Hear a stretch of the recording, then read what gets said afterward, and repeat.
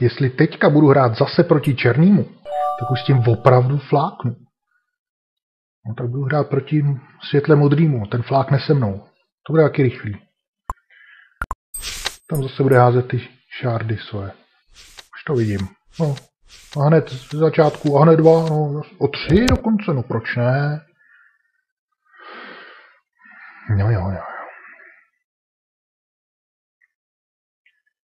Dali mi hodně man, abych byl spokojený. A co tohle?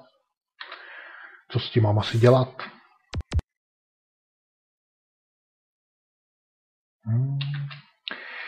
To bude taky takových těch 7 kol, možná míň, jako minule.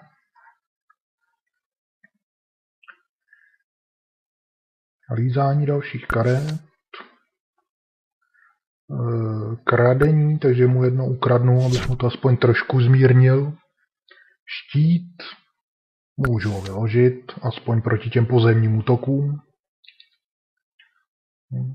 Teď by se mi hodil ten skill, co jsem minule říkal, že jsem nikdy nepoužil. Že jim zruší Airborne. A už to na něj nebude mít vliv tohleto. No. To je snad jediná výhoda toho skillu. A mít tam příšery jenom kvůli tomu, kdyby náhodou tato kombinace na mě začala útočit, to je tak trochu nesmysl. Tak já si líznu další svoji kartu, i když mám méně karet, protože jsem na pokraji smrti, což je mana, to mi nějak nepomohlo. Kopírování jeho karet. Asi to vyložím.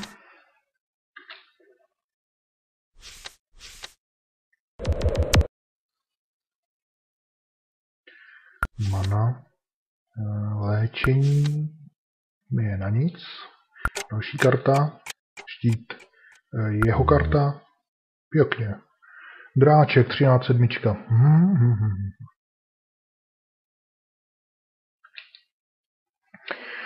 Tak ten do mě bude pěkně mlátit.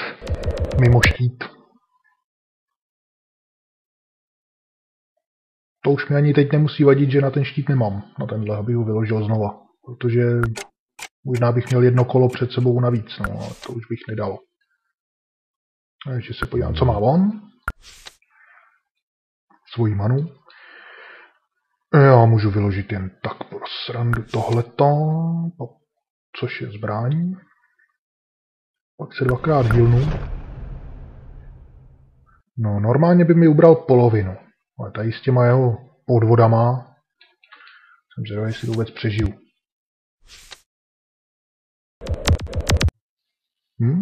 Přežil jsem to. Tak ještě se podívám, co mám dal za kartu. Zase tenhle ten heal. A on co má? Firestorm. 3 damage do všech kreatur. Ale tady bude i velký chcíp. Tak si tady zachcípáme. A ještě si do ní střelím. Tak.